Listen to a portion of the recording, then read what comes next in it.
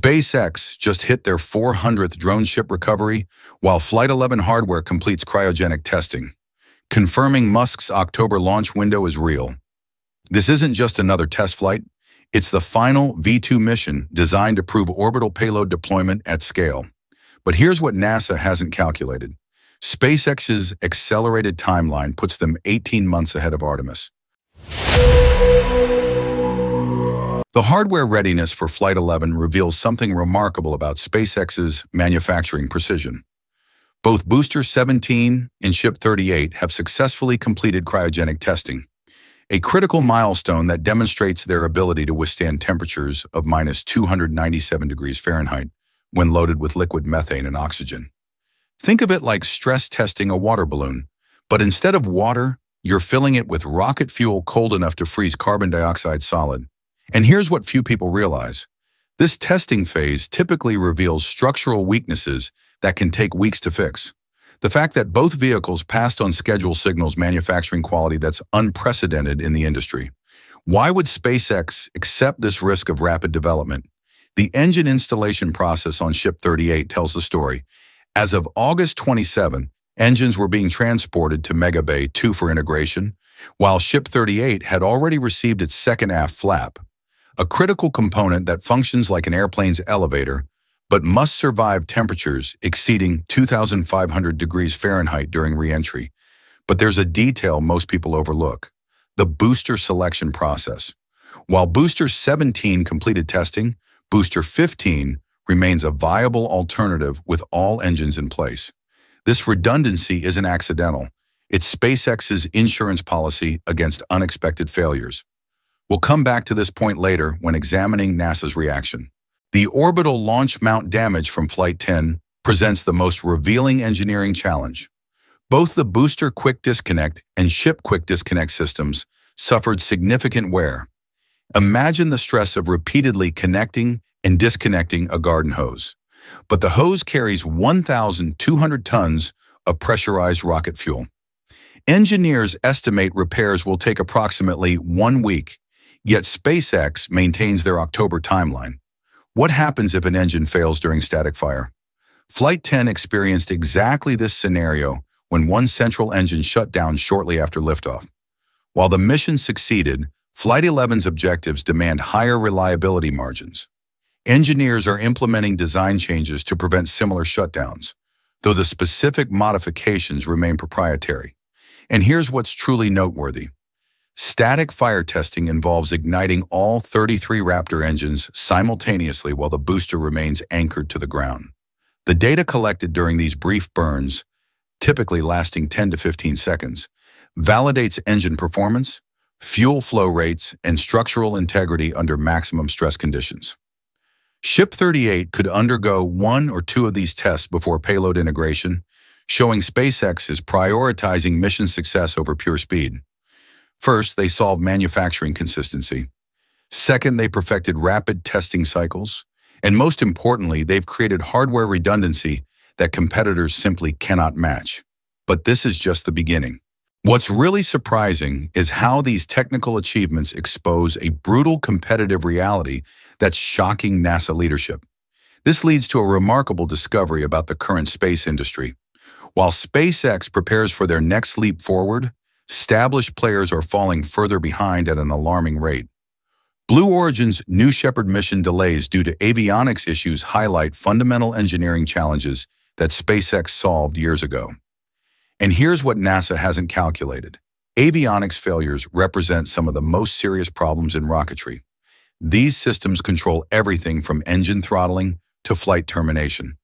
Imagine if your car's computer randomly stopped working while driving 70 miles per hour, except rockets travel at 17,500 miles per hour.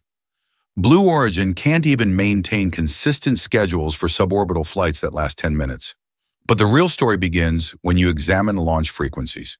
SpaceX achieved their 108th launch of 2025 by August 27th, putting them on track for over 170 missions this year. This isn't just impressive, it's market domination through operational excellence. Why does this matter for NASA? Every successful Starship flight validates technologies that government contractors haven't even begun testing. Flight 11's orbital payload deployment capability, if successful, establishes SpaceX as the only company capable of delivering large payloads to specific orbits at revolutionary costs. The economic implications are staggering. Musk's stated goal of maintaining roughly one mission every 2 months for Starship creates a sustainable revenue model that could undercut traditional satellite deployment costs by 90%. This pricing pressure forces NASA's traditional contractors to either match SpaceX's capabilities or exit the market entirely. And this is where things get interesting. SpaceX's 400th successful drone ship recovery isn't just a milestone. It's proof of manufacturing consistency at scale that NASA's contractors cannot replicate. Each recovery represents a $90 million booster saved from ocean destruction. Multiply that across 400 missions, and you're looking at $36 billion in hardware that competitors would have thrown away. But there's something most analysts miss about timeline significance. Traditional aerospace programs require 8 to 10 years from concept to first flight.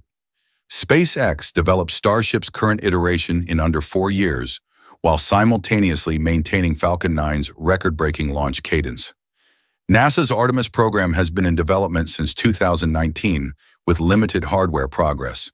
The competitive gap becomes even more brutal when examining international players. Chinese space companies announce ambitious recovery plans, but lack the infrastructure investments SpaceX made over the past decade. European space agencies remain focused on traditional expendable rockets that cannot compete economically with reusable systems. As we'll see in the next section, this isn't just about launch capabilities. It's about who controls humanity's access to space for the next generation. And here's why this changes everything about NASA's lunar timeline. The real transformation begins after Flight 11 proves orbital payload deployment at scale, and this is where NASA faces an unprecedented challenge. The Artemis program currently depends on multiple contractors delivering specialized components on complex timelines spanning years. If Starship can reliably transport 100 to 150 tons to lunar orbit in a single mission, it eliminates the need for intricate orbital assembly procedures that add years to mission planning. But there's a calculation most people haven't made.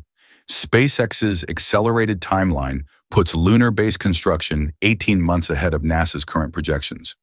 While government programs debate budget allocations and contractor selections, SpaceX could be delivering habitat modules, life support systems, and construction equipment to the lunar surface using proven hardware. And here's what few people realize about the implications. NASA leadership is quietly acknowledging they may need to restructure entire program timelines around SpaceX capabilities rather than traditional contractor schedules. This represents the most significant shift in space program management since the Apollo era. What happens if Flight 11 encounters problems? The beauty of SpaceX's approach lies in acceptable failure modes. Even partial success, such as successful payload deployment with a failed landing attempt, advances critical technologies while providing valuable data for Flight 12. NASA's programs, by contrast, cannot afford similar flexibility due to political and budgetary constraints. The December timeline for Flight 12 isn't just ambitious. It's strategically timed to demonstrate operational readiness before NASA's 2026 Artemis milestones. If successful, SpaceX will have proven lunar-capable hardware, while NASA's contractors are still conducting ground tests. But there's a detail most analysts overlook about long-term implications. Success breeds expectations. Each Starship milestone raises the bar for what stakeholders consider routine operations. Flight 11's success won't just validate current capabilities.